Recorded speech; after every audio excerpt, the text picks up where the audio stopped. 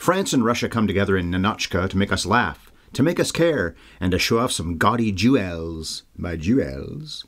While the Swedish Greta Garbo plays a no-nonsense Russian communist, and is very funny doing that, even she couldn't possibly refuse a delicious baguette to go along with her vodka. Mix and match and merge. Okay, maybe she could. She has incredible willpower. What this character from 85 years ago, though, couldn't resist is something that you can get in 2024, and that's Sparkplug coffee. These fantastic beans are the freshest, fairly traded, premium Arabica suckers in the vast country of Canada. Sparkplug delivers to people who live in the US and Canada, and they'll get your order to you within a week. If your address is Canadian, then you won't even have to pay a cent for shipping, or a ruble, or an American dollar, American cent, a penny. Sparkplug has enough blends and roasts on their menu that Ninotchka would probably be disgusted by so much decadence, so many options. Be frugal, she might say. She might even sneer that these Spark people offer rotating seasonal blends. In late 30s Russia, you'll take what we give you and like it.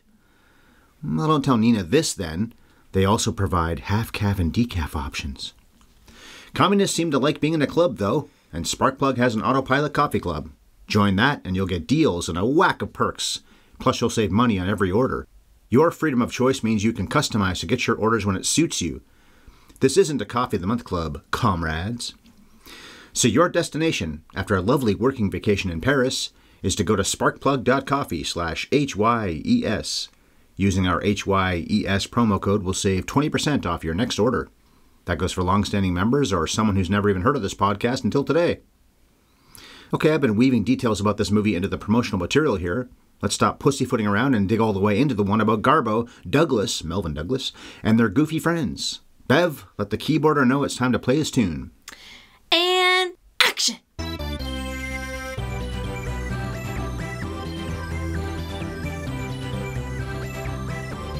Have you ever seen Ninotchka?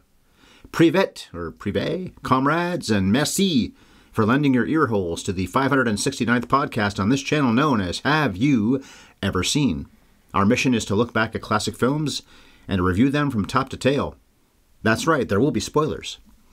I'm the guy whose general appearance is not distasteful, but who sounds more like a Frenchman than Melvyn Douglas does in this film, Ryan Ellis.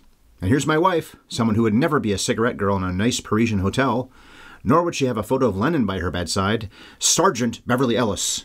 That's me. Say that with more sternness in your voice. That's me. Ah, you keep your photo of Lenin in the living room where it belongs, on the wall. A giant portrait of Lenin over Enormous, the fireplace. Even now, 2024. Today is our third episode in Love in a Word month. We're talking about romantic movies with one-word titles here in February, the Valentine's month. It's been Arthur and Manhattan so far, and today is Ninotchka, so the coming attraction's opinion question for the one where Garbo laughs.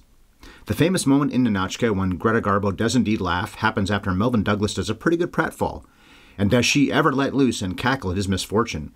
Douglas gives good clumsy, but what do you think is the best and funniest pratfall in motion picture history? Maybe it's this. I can predict what you're going to say. All right, do me first then. Is it Henry Fonda in The Lady Eve? My second favorite is Henry Fonda falling over the sofa in The Lady Eve, which I watched again recently. It was on Criterion, although we have the DVD, I think it is, Criterion DVD. Love that one. My favorite is when the guy playing the Durham mascot goes oof and drops to the ground after Tim Robbins deliberately throws the ball at him in Bull Durham. Just hit the bull. Trust me. I chuckle and laugh at that, even writing this up earlier today. You wonder if the mascot got a concussion, and it was a bit of a mean-spirited thing to do, but still, I laugh at it even thinking about it. But Henry Fonda, right up there, and so is this. It's a good pratfall in this movie, too. Not worth the laugh she gives, but she had to laugh, obviously, for years. It finally came out. So there you go. That's mine. What about you? Can I pick a cartoon? Does Sure. it count? Why not? Well, I just can't stop thinking about when Homer falls down the gorge. I don't think it's really fair to count it, except, God, it's just one of the funniest moments in television history.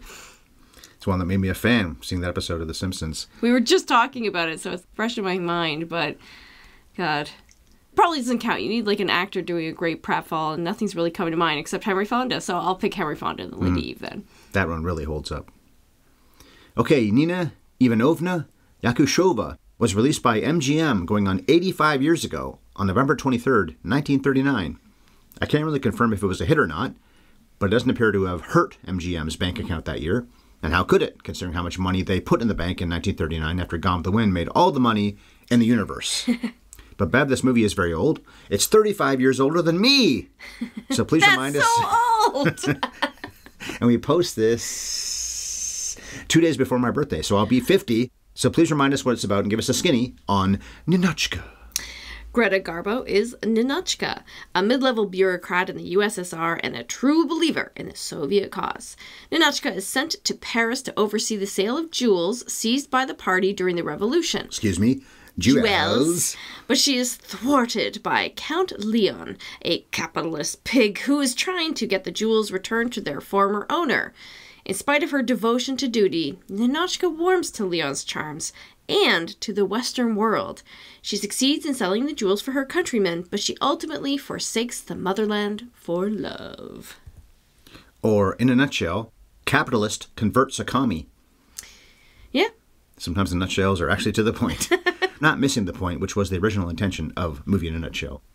Okay, there are a lot of numbers on Ninotchka. Let's go through them all right now. The Rotten Tomatoes critics love this movie. 95% of them say it's good. 8.4 to 10 is the average. There are 40 reviews on the site, and 89% of audiences. 40 reviews from a movie that's 85 years old isn't bad at all. It was up for 4 Oscars. Best Picture, Greta Garbo for Best Actress, Melchior Langel's original story, and the Billy Wilder, Charles Brackett, and Walter Reich screenplay. It lost Picture, Actress, and Screenplay to Gone with the Wind, and it lost the Story Oscar to Mr. Smith Goes to Washington. This went into the National Film Registry in 1990, so the second year they were doing this went in, along with 12 others that we've covered, and one that I covered on Scoring the Movies with Chris, so more than half the list now we've covered from 1990. All About Eve, All Quiet on the Western Front, Bringing Up Baby, Duck Soup, Fantasia, a lot of comedies, surprisingly, It's a Wonderful Life, Raging Bull, Rebel Without a Cause, Red River, Sullivan's Travels, more comedy, The Freshman, that was the Scoring the Movies one, also a comedy, The Godfather, and The Treasure of the Sierra Madre. Ninotchka was 52nd on the AFI's Top 100 Laughs, Some Like It Hot was number 1, and 40th on the AFI's Top 100 Passions, Casablanca was number 1. I could see this movie being even higher than those two numbers, really. They're good, 52 and 40, but they could even be higher than that. This was up for the AFI's Top 100 Genres in the rom-com category. Didn't make it. Could have done that, but that is a top 10, so that's asking a lot to make the top 10. The 1998 and 2007 AFI Top 100, so the main list could have made those. And 2 quotes. One is Leon saying to Ninotchka, "It's midnight. One half of Paris is making love to the other half." And the other one is Ninotchka asking Leon, "Must you flirt?" He says, "Well, I don't have to, but I find it natural." And she says, "Suppress it." That's a better quote, actually. Neither's ever really quoted now, but they're both pretty good quotes. The second quote really relies on the performances to sell it. The first quote is a beautiful bit of writing, but the second quote is really a beautiful bit of performance. The second one needs context, too. Yeah. Just reading that doesn't really mean that much, but her delivery sells it well.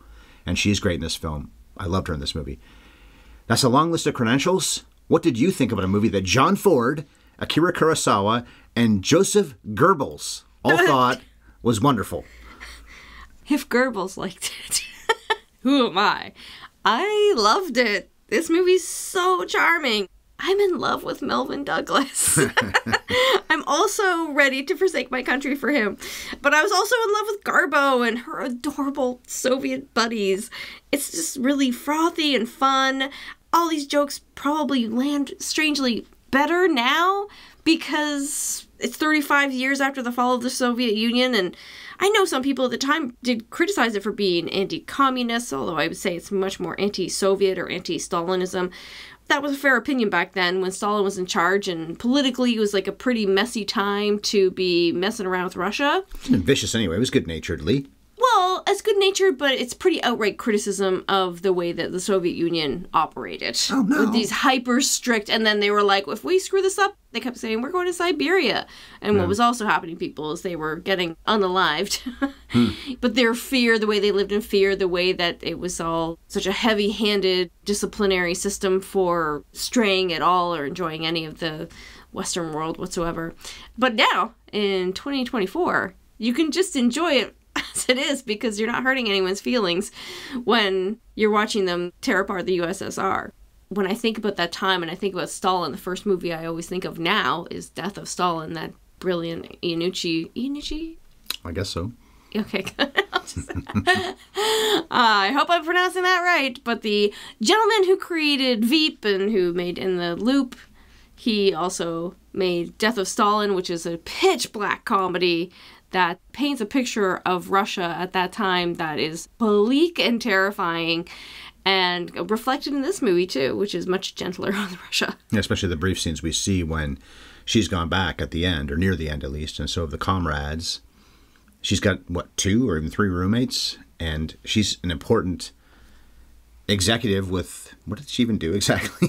Well, I guess she just oversees missions. But she's got to share a space because this is the way it is back here. And there's the guy that has to go through their room to get to his room. They don't have privacy because... He's spying them. I didn't really know about this until you and I covered Dr. Zhivago, that after the revolution in Russia, they confiscated all those rich people's homes and just gave all of their homes... And their jewels. People just lived in these old, beautiful mansions, but they would live like several people to a room, and the mansions are built for one family, but you have dozens of people living in one of these giant houses. It wouldn't be designed for people to split it up into apartments, so you would have to have a guy go through her apartment to get to the next one.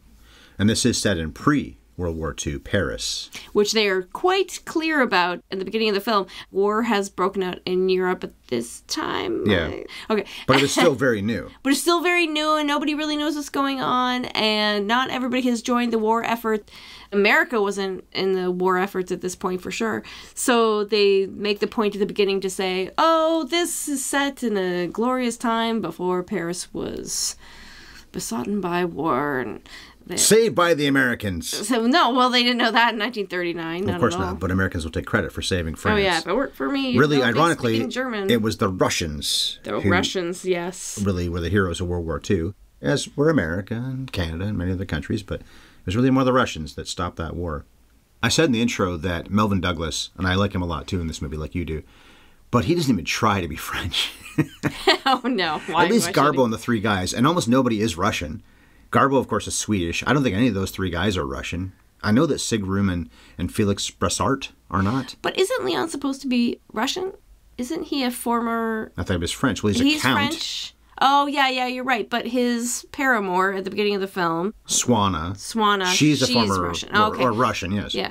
She was one of the aristocrats that were chased out of the country. And then one of the coincidences of this movie, there's 2 big coincidences in this movie, maybe more, but 2 for sure. One is that the jewels that these guys bring are hers, and she's in that same hotel. And then so is Rakonin, I guess is how you say his name, who was a noble, and now he's a waiter in that hotel.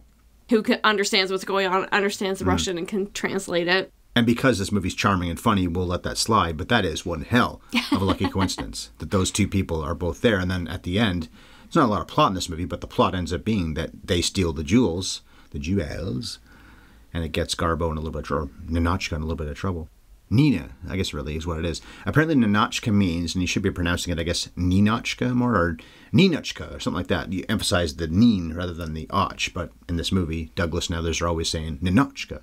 But that's a feminine name for Russians to say little girl or even great-granddaughter.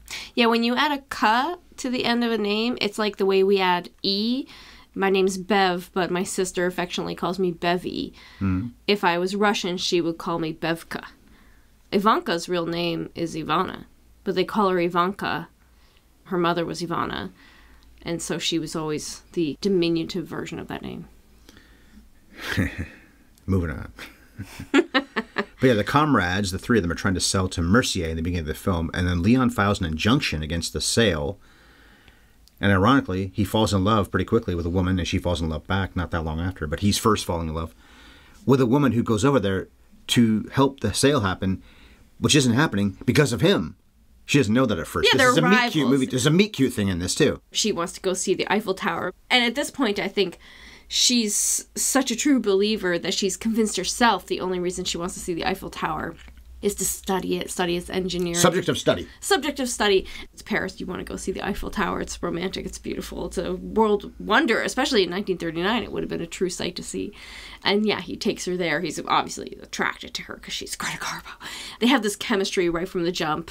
And it takes them the whole night before they even put together. Another coincidence is that he gets this phone call when she's in his apartment. Something's about to happen, but then he gets the call and she overhears him talking about the jewels. Mm-hmm. I love that she does quote the famous line from Grand Hotel where she said, I want to be alone. She said, I want, but everyone's always going to say, I want. And this, she says to, what is an assistant or a porter or something in the hotel, a maid or something like that. We want to be alone. And I think that was intentional by Wilder and the writing team to play off a Grand Hotel, which was 7 years earlier. The Best Picture winner, the only other time we've covered Garbo before this. I wasn't a huge fan of her in that movie. Not that she did a good job, but I don't get the praise for that. I've seen other things she's done, but it had been a long time. It has been a long time since I've seen anything else she's done.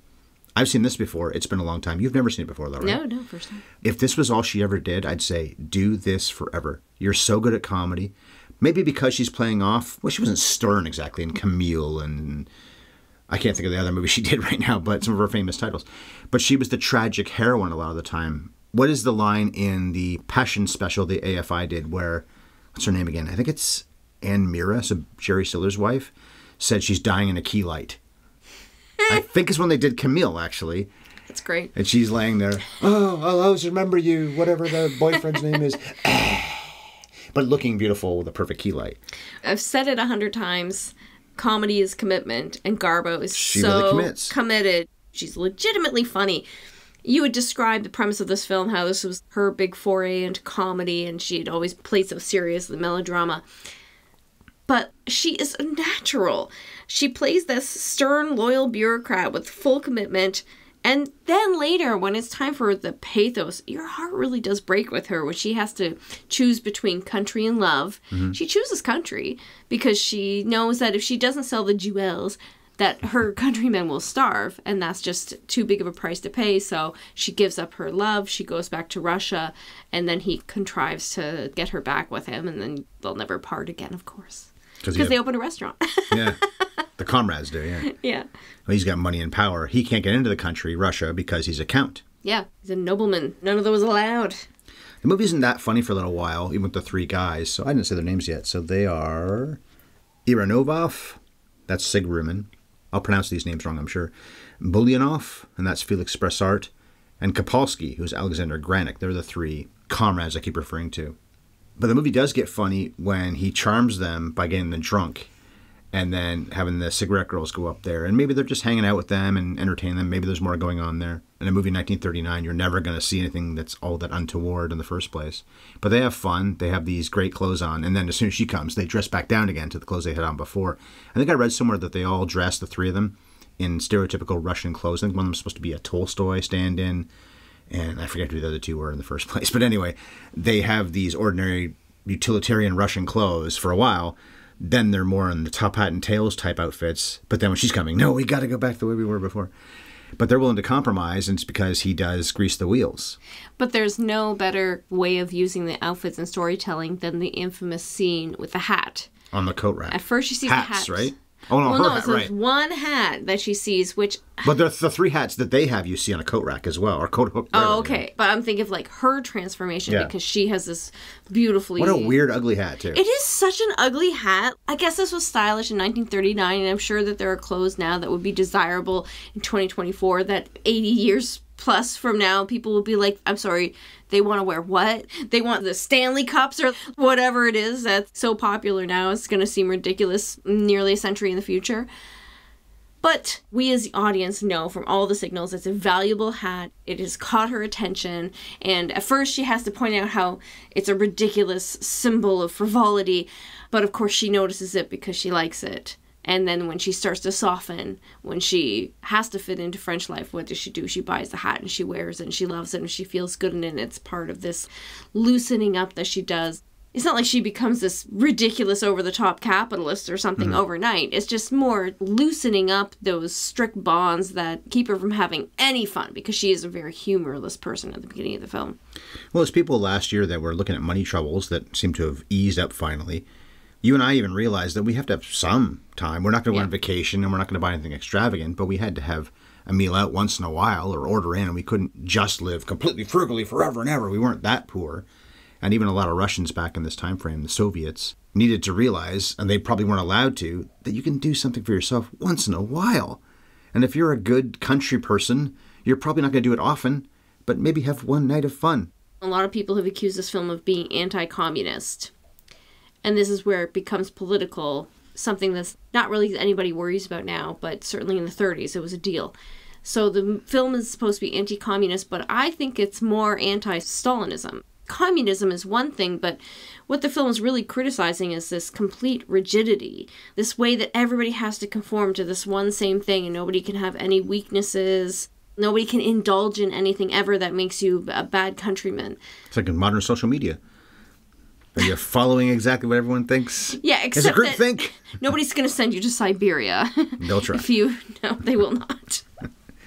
No, Stalin was brutal for that. Isn't he the biggest murderer of the 20th century? Even more than Hitler or Pol Pot? Oh, that's a great question. He might of his own people all the time, Of his own people, yeah. That, I think, undisputedly, he has the record. Chairman Mao also is in the running for that. It's funny to think that England and America and Russia, and many other countries, but those three were major allies through so much of all of World War II. And then almost immediately after, Russia was not an ally of America and Britain and so on. And for the record, MGM tried to re-release this film during World War II, but it was suppressed since the Soviets were allies at that point and America didn't want to upset Stalin. You don't need to re-release movies. That's one reason, by the way, we mentioned Gone with the Wind being such a big hit for MGM the same year as this. That was a great year for movies, 1939, and MGM had, I don't know how many, well, 3 I can think of for sure. Gone with the Wind, this, and Wizard of Oz. Wizard of Oz didn't succeed. This did okay, as I recall. Gone with the Wind was such a big hit. But part of why Gone with the Wind's numbers are so awesome are re-releases. It's not like they're the only film that's done that. How many times has Star Wars been re-released? True. The only way to see Gone with the Wind for decades was in the theaters. So there was a demand that people wanted to see the movie over and over again. Yeah, it's been 10 years. Let's watch it again. If your box office numbers could include home media, I think Star Wars would eclipse most films. You talk about all the things that go into making money. Star Wars does eclipse Gone with the Wind. We don't know, but probably because of ancillary stuff. There aren't toys for Gone with the Wind, but there are for Star Wars. Thousands and thousands of characters, probably not thousands, but hundreds of characters. Never spawned a whole franchise of films if you were to include all the films that are part of the Star Wars universe. There's also no Ninotchka 2. No. Or Gone with the Wind 2 for that matter. Ninotchka 2, the 3 comrades find love. Which I totally would see. I would totally watch that. Pretty charming guys, yeah. They do have that restaurant in the end in Constantinople. Yeah, and isn't one of them protesting outside because his name isn't like big enough in the sun? The last shot. A very capitalist thing to do, by the way. They are truly converted to. And that's the last scene. A fun way to end this comedy. This movie is very funny, ending on this guy protesting his own restaurant. As a rom-com, it has a relatively simple and effective method of keeping the two lovers apart, which is always like a key thing for a rom-com plot to make it believable. Part of the reason rom-coms don't work anymore is because there's just fewer and fewer things keeping couples apart. But here we have a nice story. But I think what makes it really deeply lovable is that Ninotchka changes because she wants to, not because Leon manipulates her. He loves her from the beginning. He loves the stern version of Ninotchka. He doesn't want to change her. Suddenly appear? All he wants to do is win her over the way she is. So when she lightens up, it's because Leon makes her happy. It's love that changes her instead of her changing for love. I just root for them so hard. More than most rom-coms I watch, which there are plenty of problematic rom-coms. The rom-com that we're going to talk about next week, I'm not going to root for that couple quite the same. Sabrina. There's some pretty manipulative, weird stuff that goes on in this rather convoluted story that brings the two people together. Very charming film, but not as convincing as the love between these two. And of course, doesn't hurt that the two actors are incredibly charming and have this great chemistry together. Well, also when they kiss that night when they go up to the Eiffel Tower, which, by the way, she walks up and beats him when he takes the elevator. Yeah. That's a good touch. She's hardcore, man. She's fast. But it just makes him like her more, you know? Yeah. I love that about him. Not sweating either. Yeah. But when they do kiss, she says, again. One of the funnier kiss exchanges in movie history. Graduates probably got, if not the best, certainly one of the best, when Dustin Hoffman kisses Anne Bancroft. Her eyes are wide open as he kisses her. He pulls away, and she blows the smoke out of her face. That's a great laugh moment. But this one, too. Again. There aren't any terrible villains in the film. The villains aren't that villainous. You can easily understand why the Duchess Swanna wants her jewels back. Those were her jewels. Yeah, right? They were taken from her.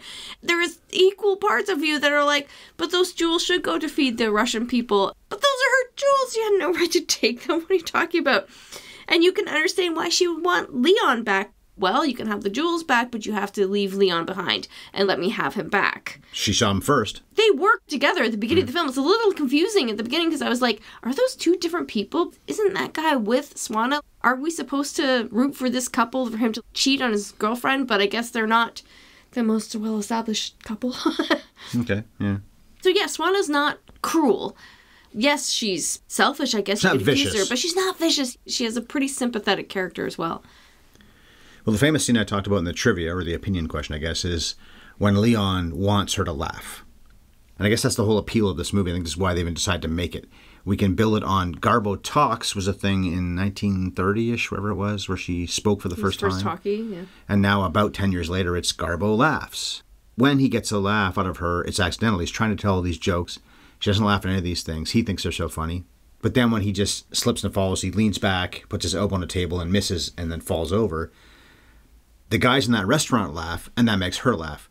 She goes really over the top with it, but it's still pretty charming. And there are times I've seen movies where what happened wasn't that funny, but the reaction of other people made me laugh. This is Exhibit A. Another endearing thing about him as a character is that he rolls with the punches. His ego doesn't get in the way. He's just like, okay, well, whatever. He wanted her to laugh. So, yeah, she's laughing. Exactly. He doesn't take it personally. He's not humiliated. And she's still laughing at a meeting, which I think is the next day or later that day, I suppose. But then Krusty the Clown even said in The Simpsons, it's funny when the gentleman is embarrassed, which is how Sideshow Bob became his sideshow character, because he was this proper gentleman with a pie in the face. Yeah. Well, Melvyn Douglas is this proper count falling over in the restaurant.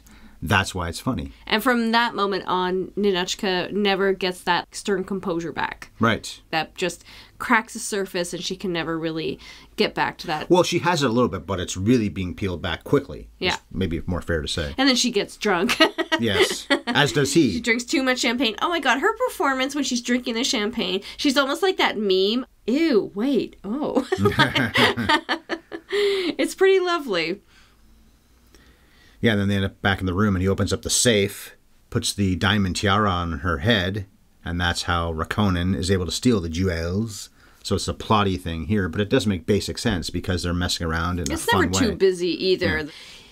So I want to talk to you about this because I know you know way more about it than I do. Before we watched it, you said, we're going to watch the Lubitsch film. It's the Lubitsch Touch. Mm-hmm. I'm not that familiar with Lubitsch, so talk to me about this. What is the Lubitsch Touch? And I should clarify, Ernst Lubitsch is the director of the film. film. Have we not said his name this whole time? We haven't, have we? I don't know, haven't we? Wow. Because this is one of his quintessential movies. I did Shop Around the Corner 2 Decembers ago. He also did a movie we've talked about a lot of times but haven't covered, and we probably should because it really is funny, To Be or Not to Be.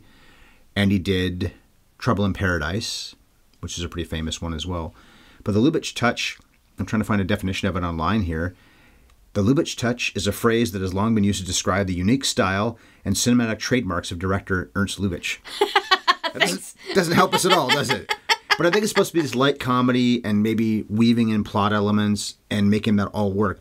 I don't know if Wilder came up with that expression, but he wrote for, obviously, this movie, and I think he may have done, maybe not other Lubitsch's, but I do remember reading somewhere that when he died, Wilder and some other famous director were at the funeral, and they said, oh, no more Ernst Lubitsch. Wilder said, no more Lubitsch movies, which is a little bit more unfair. You wish your friend would live, but he's right. This is one of the unsung great directors. I think when you do a director's poll, the greatest of all time, he may not make it, but he's somewhere in that conversation at least. And this is a guy that's probably been lost to history because Ninotchka is probably remembered, but I don't know if Trouble in Paradise is. Shop Around the Corner, maybe because of the You've Got Mail connection, which is 25 years old, 26 years old now itself. And what's the other one I said he did? To Be or Not to Be, which Mel Brooks did, but that's also over 40 years old now. But Lubitsch is one of those rom-com directors. If you talked about the greatest rom-com directors of all time, Wilder's in that conversation, even though he hadn't directed at this point yet in 1939. And the next film we're going to cover is a Wilder film. Which is a rom-com. But Lubitsch is certainly in that short list, too. I'm never going to slander Wilder at all, but I think his rom-coms in particular, they have a heavy touch. They can get pretty dark at times, but also I find his plots can get pretty messy, particularly in his comedies. There's just something that has such a perfect flow in this film. And now it's a Wilder script, and I'm sure that doesn't hurt. But to describe it as the Lubitsch Touch, you can see in this film that there is just this ease, this natural grace with the way that the story flows and the comedy flows, and the way it feels like you never touch ground when you're watching it. Does that make sense? Yeah, we're covering... Even though it's like a fairly heavy subject matter at times. I'm looking at the calendar. We're covering 6 movies this month. I think this is the one I'd rather watch again more than any other, and maybe many times over. Manhattan is very funny. It's a great movie, despite Woody Allen making it. I mean, there's a reason you covered it on your own and not with me. True. So that is a fantastic film I will probably watch again one day. I'm not reviewing any more Woody Allen movies. I don't want to do that. I did it once recently. We've done 3 of them in total. But this movie really does hold up as a fun, classic comedy. This movie and To Be or Not to Be are legit funny, and we're always saying this. You and I have said this many times over. The old movies, apart from Lady Eve, Singing in the Rain, and what am I always saying is the other one? Maybe Something Like It Hot. Wizard of Oz is pretty funny. Something Like It Hot, we're getting almost 1960. But we're talking about 1940, maybe into 1950. Those movies that are supposed to be these great, hilarious comedies don't make us laugh. But this did, and so did To Be or Not to Be. We watched it after we watched Arthur, which we covered last week, and in the first 15 minutes of this movie, I laughed more than I laughed in all of Arthur. This comedy aged way better than a film that's half of its age. Yeah, it's true. Maybe part of that is because the funniest part is in the first half of this. We record this the day before Groundhog Day. I love that as a comedy, but it's way funnier in the first half when he's being Bad Phil, if you will. Just like this is way funnier in the first half when she's being stern Ninotchka. Fair enough. I wonder if Lubitsch has suffered the same fate that I see Rob Reiner suffering now, or even like Zemeckis. There are directors who are so competent at making a smooth movie that is so thoroughly entertaining and easy to watch. And truly funny films. Truly funny movies that have aged well. Nobody really seems to talk about them with the great directors, and I think it's because they just make it look too easy. Yeah. Wilder, you can see the strings in a Billy Wilder movie, more so than something like this. Comparing it to Sabrina, because of course we just watched it, which was a film I enjoyed. I'm not trying to slander it. But I think sometimes directors are not considered the greats simply because... it looks effortless. It looks so effortless. Yeah. So back to some plot matters. We talked about how the Stalin Russia, they were being critical of that. One thing is censorship.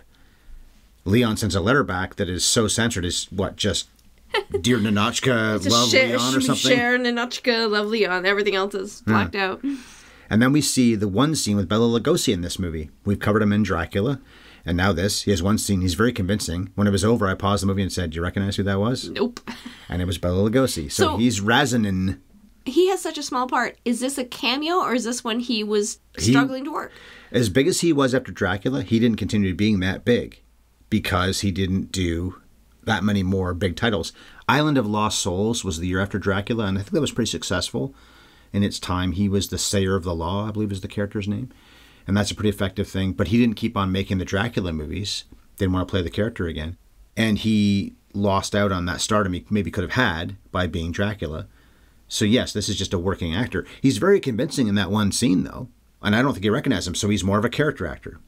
I think even the ending actually, for the most part, makes sense because this is all about diplomacy and passports and all this other stuff to get the 3 guys to Constantinople, which I guess that was also Leon's doing. He's using his power and influence and money. And then they stay, which is what happened with defection so often. Defection could be, as they show in, I think it's White Knights with Baryshnikov, a dangerous thing for Russians or anyone else beyond the Iron Curtain for so many years to get out of that and stay in wherever, America or maybe Canada or maybe Brazil or I don't know, anywhere not behind the Iron Curtain. That was probably dangerous sometimes, but other times it's like immigration is now from Mexico and Honduras and Bolivia. You go to America and you just stay. Yeah. That's what these guys did by going to Turkey. They went there and they stayed. At least as far as the story goes. Who knows if the restaurant succeeded? And if it didn't succeed, do they call Leon and say, help? Or do they go back home again? But then Ninotchka is going to be with Leon, and he's got the money, and he loves her, so I guess even beyond this movie, they must have a happy ending. Yeah, she's going to defect. The 3 comrades have already defected. And this is part of the thing about Soviet Russia being irrational, that they made it so hard for them to do what they want to do. For a good subject. Because she's really good. You want to lose this talented person who loved her country and would have continued being part of it, but if you're going to make it be, I can't be with him, and then also still be a Russian, then I'm going to go be with him, and to hell with Russia then. I can't get this out of my head. I just finished this incredible memoir about cults called Uncultured. The woman who wrote it grew up in a cult and studied mind control techniques. She doesn't put it like that, but I cannot get out of my head that Stalin ran the country like a cult. And all the little markers that would make something a cult, you get punished for leaving. They try to control your thoughts. People tell on each other, and there's this whole surveillance culture. The whole thing was a cult, the way he ran the country. Especially such a big country. How do you maintain that very well? And I guess he did, but... He did until, It's irrational. I can never imagine what would have happened to that country had he not died relatively young and unexpectedly. So Greta Garbo was nominated for 4 Oscars, but 2 of them were in 1930. That was back when you could do that kind of thing. So really 3 Oscars, 3 separate years anyway. One of them was for this, of course. We covered Grand Hotel. She's part of that Best Picture winner. This was her second last film. She did, I think it was another comedy character the year after this, or around the same time frame. It didn't succeed at all, and then she said, I'm out of this. And we talked about it on Grand Hotel. She decided she just wanted to live her life, be with friends, socialize, and enjoy herself when she wasn't that old. It wasn't like anything went wrong. She wasn't insane. She wasn't injured. She wasn't drummed out of the business. She took the money and ran. Yeah. I've had enough. I've done great stuff. I'm gone. She often played the title character. I was looking through her resume. I mentioned Camille and obviously Ninotchka and many other films. She was the literal title character, if not the name, as in Camille. It would be that the character is about her. So she was truly one of the great stars of all time. And this was not her comfort zone at all. She wasn't used to comedy or vulgarity, but she did it so well. Yeah. Huge applause for her. I didn't really rave about her in Grand Hotel, but I loved her in this. She's the best. I did love her in Grand Hotel. She's the best thing in this, though. Melvyn Douglas. He's up there. She's together. better. Them together, their chemistry makes the movie. I He's wish so charming. that he had some kind of even slight French accent. Or if he's... well, he's Leon, right? So maybe I'm wrong. Yeah, he's supposed to be Russian. You're right. I think you're right. Maybe he's supposed to be a Russian expatriate. But he's a count. He sounds exactly like he's American. Not even trying. Melvyn Douglas was an Oscar winner for Hood and Being There. See? How hard is that? Very convincing French accent. But I wasn't really trying that hard. Ooh la la. Oh, yeah. Mon chéri and Hood. Hood there's waiting on me to die, and he ain't a patient man. We covered Hood many years ago. Love that film. He's also Redford's dad in The Candidate, which we covered about a year and a half ago. Another great film. Ina Claire is Swana. She was a Broadway star, only made a dozen films. Her last movie was only 4 years later in 1943. Then you got the 3 guys. Sig Ruman was in A Night at the Opera, the Marx Brothers film, To Be or Not to Be, and he was Schultz in Stalag 17, which I covered just last year, which was also a Wilder film. Well, he didn't direct this, he directed that. Felix Bressart was in The Shop Around the Corner, which I covered, I guess it must be almost a year and a half, I guess, but 2 Decembers ago. Man, time is just blah, blah. And To Be or Not to Be. I think he's the guy that's always saying, it will get such a laugh. I like that guy a lot in that film. Although the guy who plays Hitler has 2 of my favorite laughs of all time. High on Myself. That's funny. And also when he goes to the 2 guys, the 2 pilots, the German pilots, they're on the plane. Everybody on the plane is their people, not Germans. Jump. Makes them jump out the door, and they do. Just jump to their deaths. You forget. But if we watch To Be or Not to Be. I've never seen it. We watched it together. We talked about it before, yes. Oh my God, really? We just watched it to enjoy ourselves, and we brought up another podcast, but it was years ago. It was our old house, so it's been at least 3 years. What was it drinking? Very funny film. And then Alexander Granick is the 3rd guy. He was in Nosferatu. He's Knock. Is that the main human, or is that the crazy... I think it's Renfield crazy. guy. I think it's so Renfield. stand-in. Okay, yeah. So. That makes sense. He looks more like Renfield would.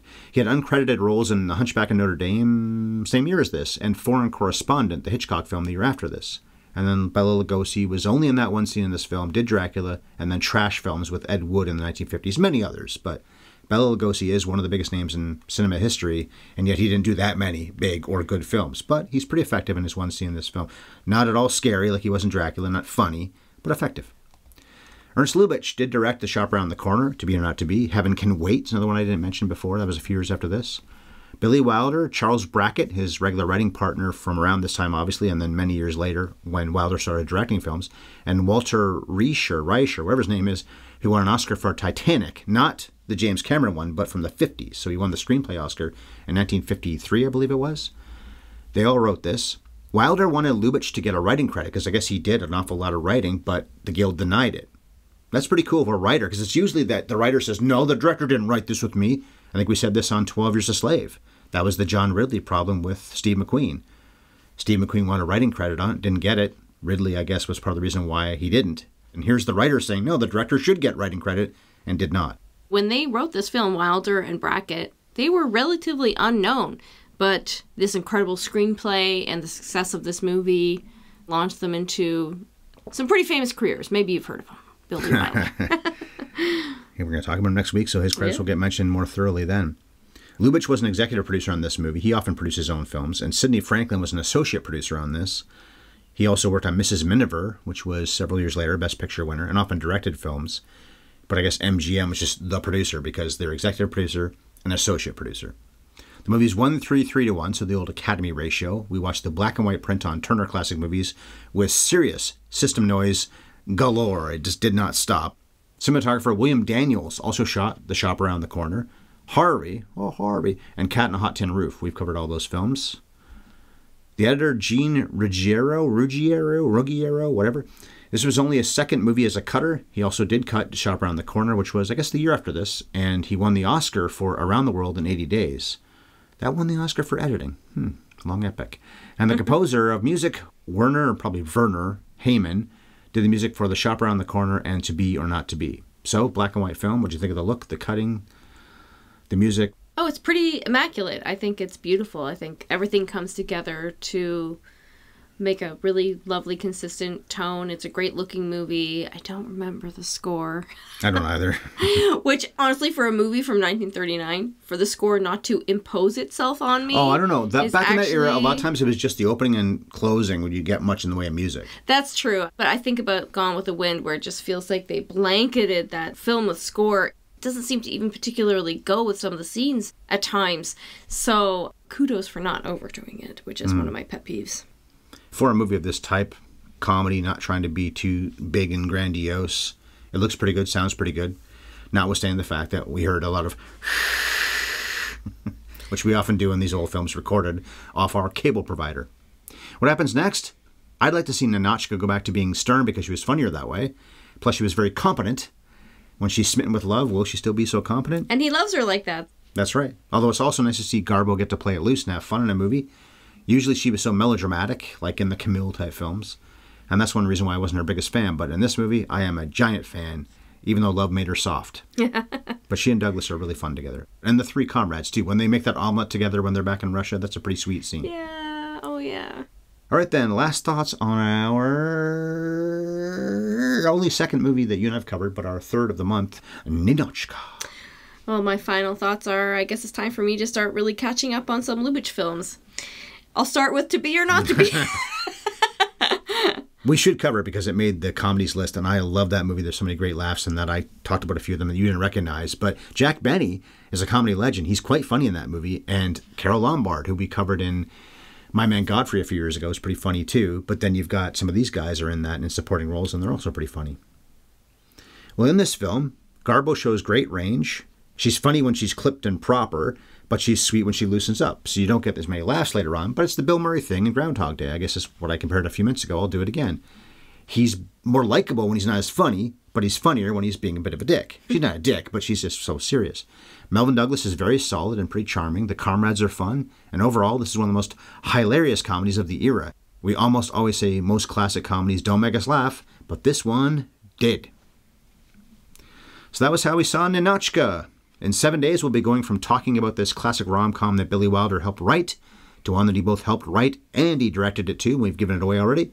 His stars were William Holden, Audrey Hepburn, and Humphrey Bogart, and they were all making Sabrina. The coming attractions opinion question for Sabrina. A lot of opinion questions lately. I can't think of any good trivia. But this is a pretty good discussion maker, and that's what this is really for anyway, the coming attractions thing. So, Billy Wilder is one of the greatest directors of all time, but especially at directing comedies. He made revered chuckle fests like Stalag 17, The 7-Year Itch, Some Like It Hot, The Apartment, 1, 2, 3, The Fortune Cookie, and of course Sabrina. If he's one of the greatest of all time at comedy, I think he is, who do you say is the best of the past, let's say 50 years, since I was born? Because we post Sabrina not even a week after I turned 50. So the last 50 years, who's the best director of comedies since then? All right, so for our answers to that question, check out next week's podcast. about Sabrina. You already know how to find us, but let me remind you to favorite or subscribe wherever you listen, which is also where you can find our archive of hundreds of episodes that are available for free. While you're there, leave us a rating and a review. It's a great way to support the podcast. You can find us both on Twitter. I'm at BevEllisEllis, and Ryan is at MovieFiend51. I'm also on Threads, by the way, at BevEllisEllis as well. Or you can reach us by email. Have you ever seen podcast@gmail.com? And you can find our podcast on YouTube. Our channel is at HYES Ellis. And to enjoy freshly roasted premium coffee delivered straight to you in Canada or the US, please go to sparkplug.coffee/HYES and enjoy a 20% discount. I'm getting the urge to flirt with you, so you better say cut because I don't think I can suppress it. And cut. Suppress it.